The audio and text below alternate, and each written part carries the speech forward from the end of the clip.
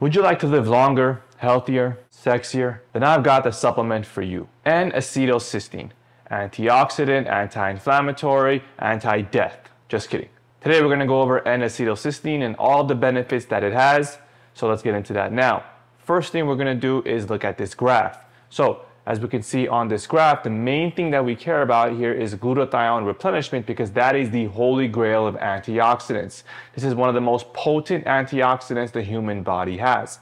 Now from this graph, we can see that N-acetylcysteine or NAC is a precursor. It is essential for the production of glutathione and glutathione replenishment in our system. Glutamate, which is also known as glutamic acid, and glycine are also involved in the production of glutathione. Now you might be wondering if the main goal is to just increase glutathione, then why don't we just increase our glutathione supplementation by taking glutathione supplements? Glutathione is actually not very stable and it's easily broken down by the enzymes in our stomach, so none of it really gets absorbed. That's why we need to take glutathione precursors like NAC or glutamic acid or glycine. Now there are liposomal glutathione supplements which do help with increased glutathione absorption. However, that may lead to an excess amount of glutathione causing toxicity, and that's not something that we want. So it's much safer to go with the precursors, especially N-acetylcysteine, as we'll find out in these studies. So why do we even care to increase our glutathione levels or to replenish our glutathione levels?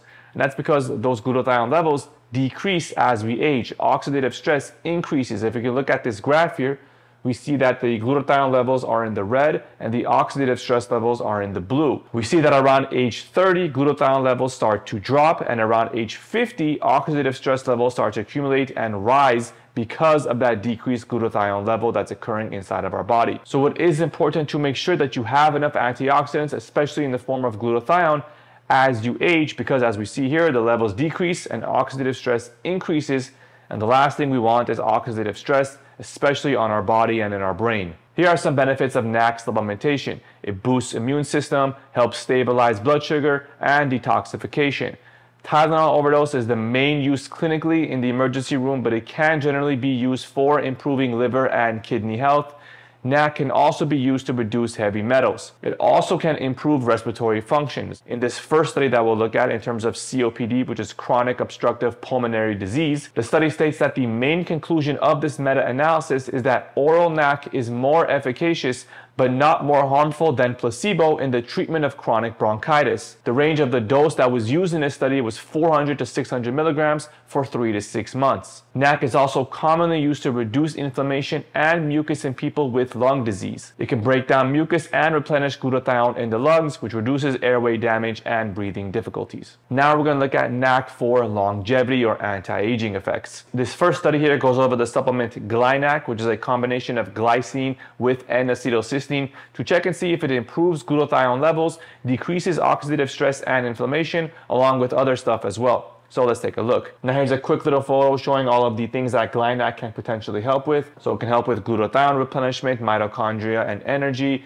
mitophagy, inflammation, nutrient sensing and insulin resistance, endothelial function, genomic health, stem cells, cellular senescence, and oxidative stress. And on the outsides here, we see improved gait speed, improved waist size, improved blood sugar, and muscle strength. So this study was a double-blind, randomized controlled trial consisting of 24 older adults and 12 young adults. For the older adults, they were 61 to 80 years old with a BMI above 27. The young adults were 21 to 40 years old. The purpose of the young adults was just to check blood levels for a healthy young adult person to compare those levels with the older population. The young adults did not actually go through with the study. They were just kind of as a baseline to compare with older subjects baseline and older subjects that supplemented with GlyNAC. Dose that was used in the study was 100 milligrams per kilogram per day, each for the glycine and N-acetylcysteine. Now we're going to go over the results from this table right here. What we want to see are changes of older adults taking GlyNAC at weeks 0 versus weeks 2 versus week 16. That means there are changes that are occurring because the patients are supplementing with GlyNAC. So as we can see here, there are changes in the older adults supplementing with glycine versus the ones that were taking placebo, and also the longer they took it, the better the results. So as we see here, total glutathione levels in the red blood cells increased over time, especially when compared to placebo. Also, we see levels of reduced glutathione increase as well, whereas oxidized glutathione remains stable, which is what we want. We want the ratio of reduced glutathione to oxidized glutathione to increase based off of the supplementation, because that means we have a increased antioxidant potential over time by taking this supplement. So now if we look at these physical outcome measures such as physical function or grip strength or chair rise test or 6-minute rapid walk test, body composition, BMI, fat mass, waist circumference, we see that there are changes in the older adults at 0 weeks versus 16 weeks, and there is no difference between a young adult and an older adult after 16 weeks of supplementation with GlyNAC, which is pretty good news for us. That means an older adult after supplementing with GlyNAC for about 4 months is comparable to a young adult that's not taking any supplementation, basically comparable to natural levels of a young adult in that age range that I specified earlier. That's very, very good benefits for our GlyNAC supplementation. Something interesting from the study is that GlyNAC showed these effects while NAC alone did not show some benefits in a mice study. We compared the effects of NAC alone versus GlyNAC on cardiovascular function in old mice and found that only GlyNAC improved cardiac function and inflammation, and this was not achieved by NAC alone. Human clinical trials supplementing NAC alone did not find any improvements in red blood cell reduced glutathione concentrations, elevated oxidative stress, or inflammation. Now we'll have a second study here that's titled A Randomized Controlled Clinical Trial in Healthy Older Adults to Determine Efficacy of Glycine and N-Acetylcysteine Supplementation on Glutathione Redox Status and Oxidative Damage. Now there are some abbreviations that I want to go over first, which is MDA, malondialdehyde, GSSG, which is oxidized glutathione, GSHF, which is reduced glutathione. And again, reduced glutathione is what we want because that is what is able to have its antioxidant effects, whereas oxidized glutathione is not able to exhibit those properties. It doesn't have any antioxidant effect. And then GSHT is total glutathione. So for this one, the doses used were 3 different doses of a low, medium, and high dose. The low dose was 2.4 grams, medium dose of 4.8 grams, and high dose of 7.2 grams.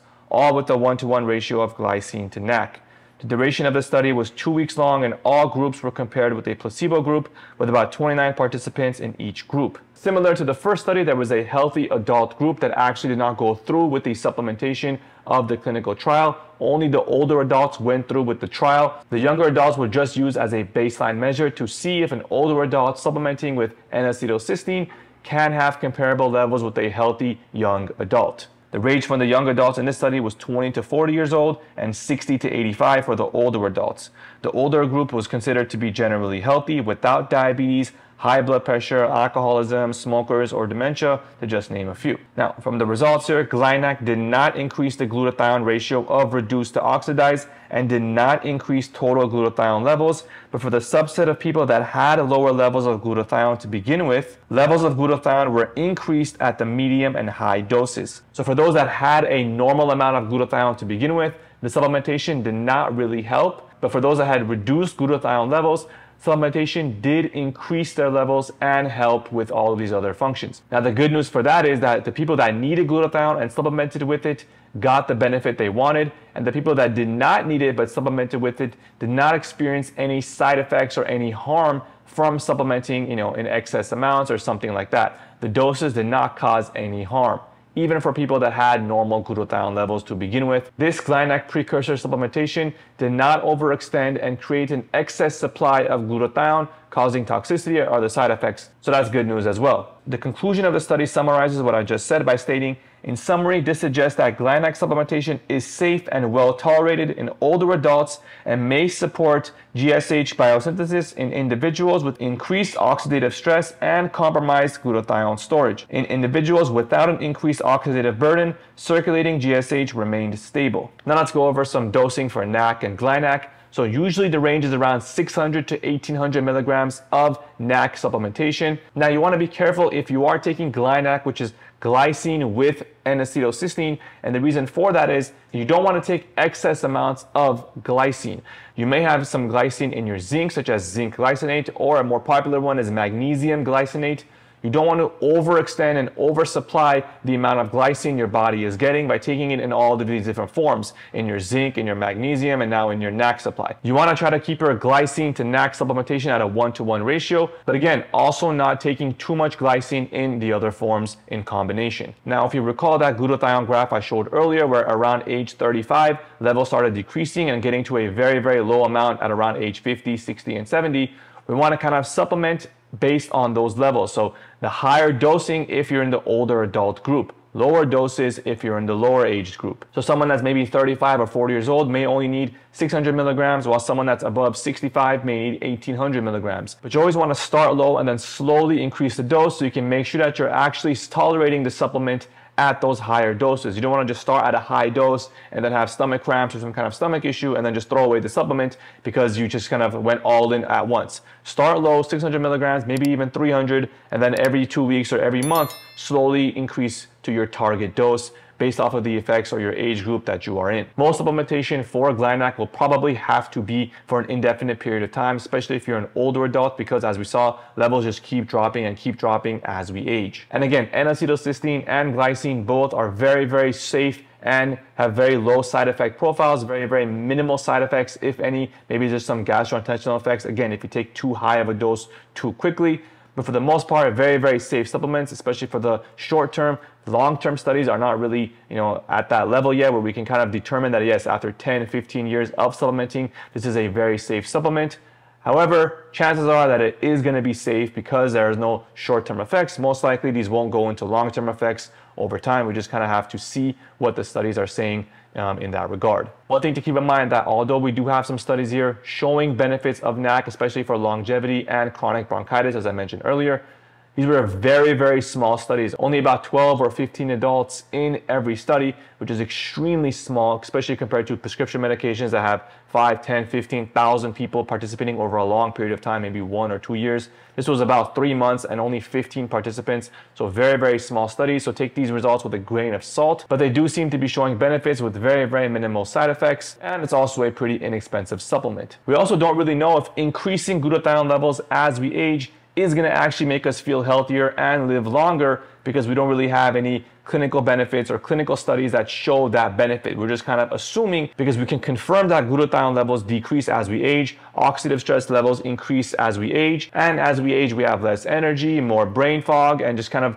other chronic diseases pile up on top of each other because our body is just generally unhealthier. So we're assuming that if we increase glutathione levels, we can decrease oxidative stress as we age and then feel the benefits of a younger adult, even at an older age, such as 65 or 70, maybe not as like a 15 or 20-year-old, but generally feeling at least 10 or 15 years younger, hopefully by supplementing with something like N-acetylcysteine, which is a precursor for glutathione, which is a very powerful antioxidant. That's it for this video. Thank you all for watching, and I'll see you all next time.